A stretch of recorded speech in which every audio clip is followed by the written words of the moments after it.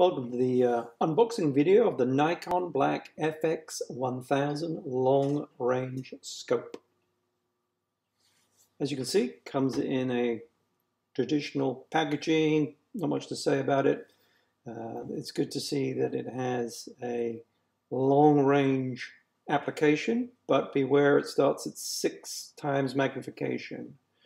Here you can see we have a lifetime warranty, we have typical components like a sunshade, and it comes in the box with some basic covers for the lenses, but no lens caps.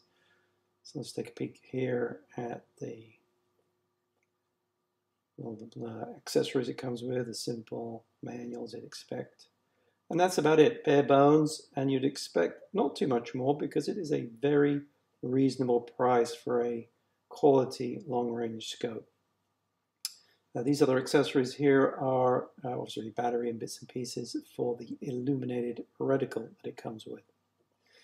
It's a pretty long scope, and you can see it's a 50mm objective, and so as I said, it starts at 6 times magnification and goes up to 24. And therefore it's less of a hunting orientated scope, more of a long range shooters on steel or targets, I guess. So as you can see, fairly standard matte black. This particular scope is manufactured in the Philippines, hence the good price.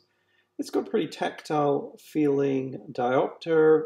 Everything works really well. As you can see here, it zooms in from 6 to 24, and it has got a nice tactile feeling sort of clicks on this particular set of turrets. The glass, as you'd expect for Nikon, is clean and clear. It looks great and has some excellent coatings on it.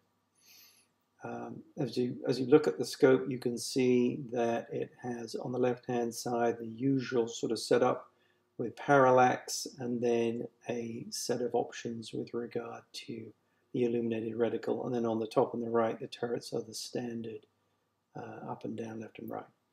Weighs just over 1.7 pounds, or 1 pound 7 ounces, so not too heavy for your type of scope that you might want to put on a long-range rifle.